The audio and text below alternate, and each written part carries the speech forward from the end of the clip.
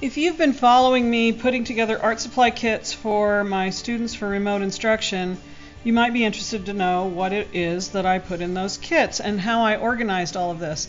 You might also be interested to know it took 2 full school days, actually 2.5 full school days to do this. I couldn't have done this during school hours if the kids were here because it was an all-day project. I have 65 kids in 5 different art classes, and I put a kit together for each one of them so that they could work from home.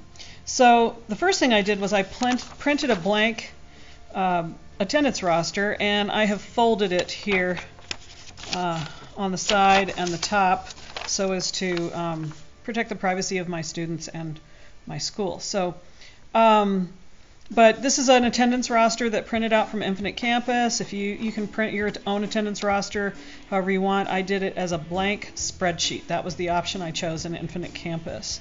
And in each kit I had a 10 set of colored pencils, a 10 set of washable markers, an 8 pan of watercolor paint, 2 watercolor brushes, a pink eraser, 2 number 2 pencils, a glue stick, 1 pair of scissors, 2 pieces of watercolor paper, 10 pieces of drawing paper, 2 pieces of origami paper, 1 11 by 14 inch canvas board, an 8 by 10 inch canvas board, and a set of 8 colors of acrylic paint. And you know, I just realized it's really only 7 colors because I didn't have any orange, but never fear, they're going to get a video about how to mix orange from yellow and red.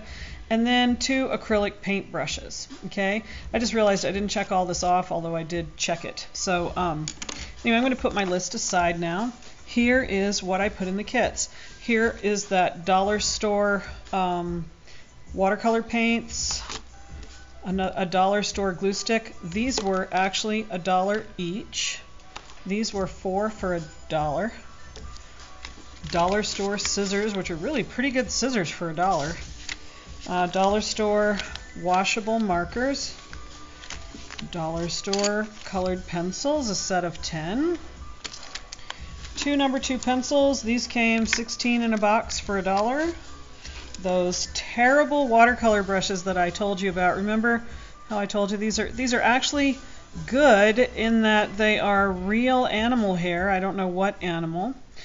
So they're absorbent, which is what you need for watercolor. They hold on to the water for you, but look at the bristles. I mean, they're just really not very good.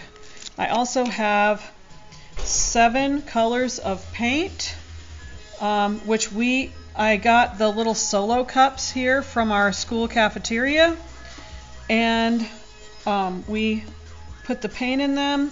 And then again, if you were watching my video the other day, you heard me say this is the one time that I'm just really grateful that my kids eat so much cottage cheese, because we get about 1 of these buckets every other day for use as water buckets. The cafeteria lady gives them to me. And they got a pink eraser. Now here's one of the brushes. I don't know if you saw my video about fixing the ferrule of your brush, but this is one of the ones that I fixed. This one wasn't broken to begin with.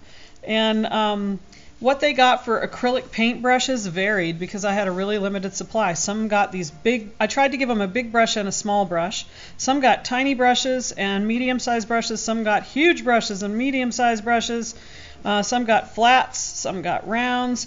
It just depended, and it's basically going to be first come, first serve, and they can figure it out later, and I will talk to them about how to use each brush.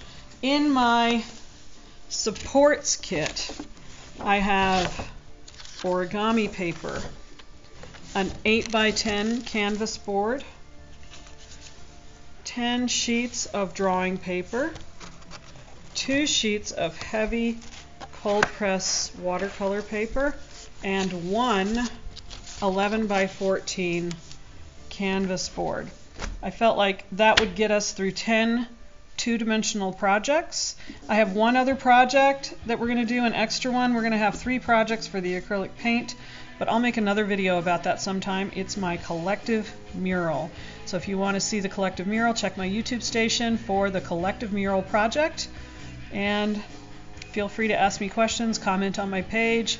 If there's a video you'd like for me to make about what I did to prepare for remote instruction, just put it in the comments underneath this video.